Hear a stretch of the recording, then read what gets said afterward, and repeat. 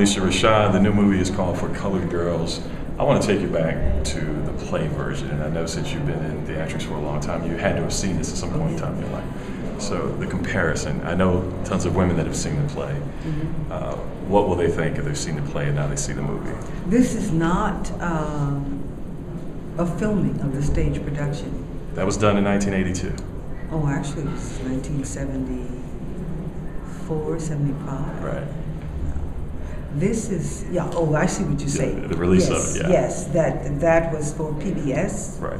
Yeah. No, this is not that. This is an adaptation. Okay. This is an adaptation of the poetry, I would say, and the concept in that they're women, you know. But Tyler Perry has created a script in which the women, they wear the colors subtly, but they have names and they have lives and they have whole life stories. And this is the beauty of film. Things open up and you can see them.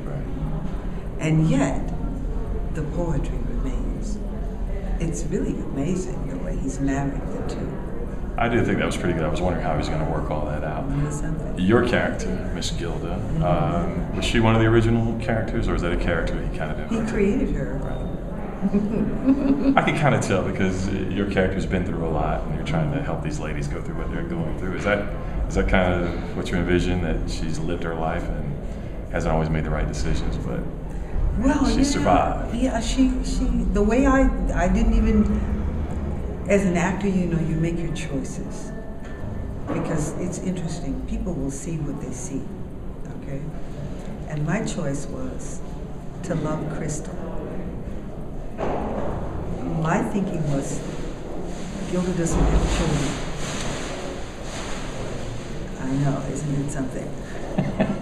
Gilda doesn't have children, but if there was a child that she could have had, Crystal would have been her child.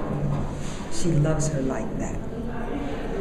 Now that other one, that Tansy, I don't know about that one. There's some fun characters in there. I think people will get into it. How do you think men are going to like this film? It's interesting, a lot of men do like it. You know, some men think that it's male bashing, but it really isn't. If you look very carefully at this film, the man who really does the most unspeakable thing isn't presented as an unspeakable person. He is a man who is broken. And those services and systems that should be in place to help put him back together are not serving him. They're not there for him. And this woman is trying to help put him back together, and she's not equipped to do that.